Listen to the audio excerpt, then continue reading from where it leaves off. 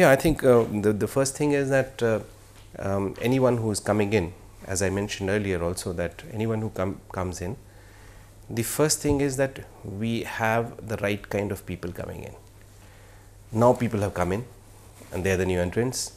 So how do we ensure that they are aligned and they also accept the high performing work culture? So it is very necessary that we tell them about the organization, and we right from beginning we give them a complete, larger view, big picture of the organization.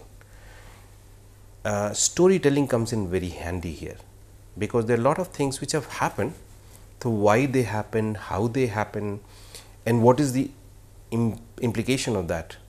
All this is shared with the newcomers, so they understand that yes, it is not just somebody sermonizing from there. They understand that this is a reality which has happened, and anybody can go and check. So right from the beginning you start believing in the organization. That's step one. The second is that when you show or give them a larger picture, a bigger picture, you also communicate with them that larger picture happens because of continuous challenging targets and continuously meeting those targets. And that is possible only if we perform at high speed, perform at high levels. And for that, what is needed by the individual is that individual should be ready to accept that challenge.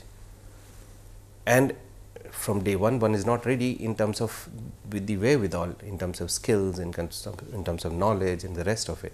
So there is enough opportunity for you to learn, enough opportunities for you to get trained, build your skills. So there is enough support available.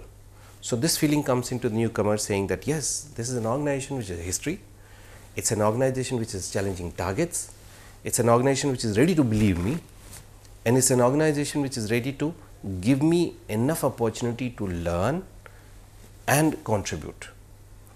So in the process there is excitement. So you create that excitement amongst people and then give them challenging targets. Challenging targets of the kind which they can meet and sometimes fail. And we encourage failure as well, in the sense we don't discourage failure, rather. We say that if you fail, it's fine, doesn't matter, there's enough learning in that. So one is free to take that jump, one is ready to take that risk, knowing that even if I fail, so what? So let me stretch myself. So right from the beginning, people start stretching themselves. And what do you need in a high performing organization? People understand, accept, they start looking inside for finding answers and stretching themselves to achieve.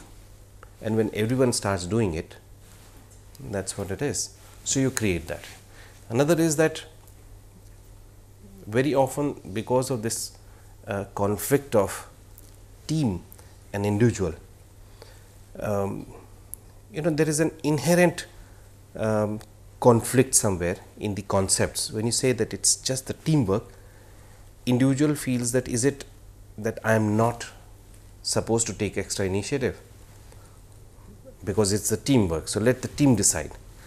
So I think this part also needs to be handled, that one is saying that you take initiatives which is aligned to what is the team goal, and hence you are individually as well, you need to stretch as much as the team. Now this we do through projects, individual projects, team projects. So everyone starts learning the difference between individual and team performance, and how individual can contribute towards team, and how individuals stretching helps team stretch, and how team stretch helps individual to stretch. All this one starts understanding, and that's what is the program that we have in Tata Steel, where we create that. It's right in the beginning, that onboarding program that we have, and then we take them through a period of training programs. So we familiarize them with everything, we familiarize with every aspects of the work, and then during the training program we all take them out for a 15 days training program at the base camp of Mount Everest. Bachendri Pal, who was the first lady who conquered Mount Everest, She's our head of Adventure Foundation that we have.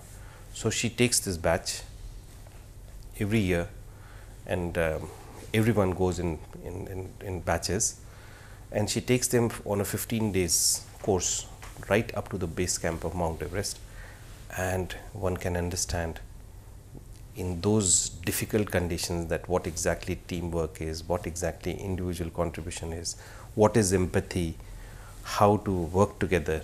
A lot of learning comes, and it's all practical learning.